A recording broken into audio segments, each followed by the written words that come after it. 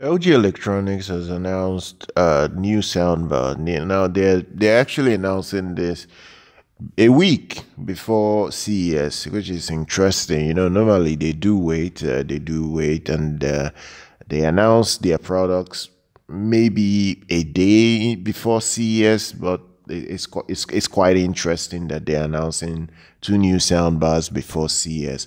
So the first is the SC9, and then the second is the SE6.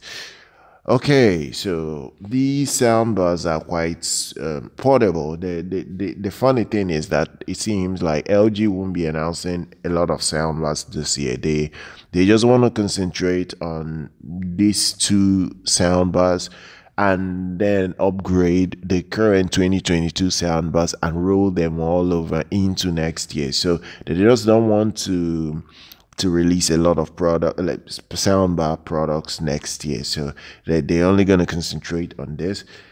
Okay, so if you are getting the SC9, you just know you have to pair it up with the C series TVs, the C series OLED TVs from LG, because they more or less targeted that particular C series model before they made the soundbar. They wanted it to blend very well with it, and it really works perfectly with the C series model. That's just what they're saying. Look, if you want something that works or blends very well with that particular TV, you get this model.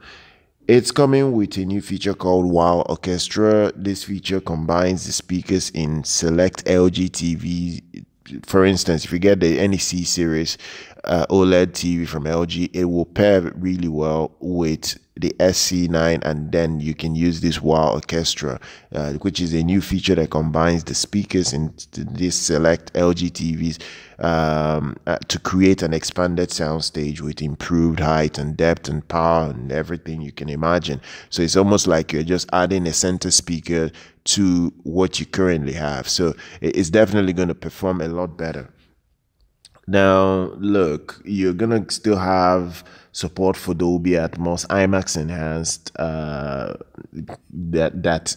it can give you, and I think a lot of people will be fine with that for now. The WOWCAST feature will allow the SC9, the SC6 soundbars to connect wirelessly with LG TVs with ease. At least it is going to provide you with cable-free convenience in your living room without sacrificing audio quality. So this is what you can expect, because they're going to showcase this at the CES event. More details, price, and everything you would be looking at will be there at least next week, because CES start out next week technically officially, because that's when they start talking about the products that they're going to release and what you can expect from them.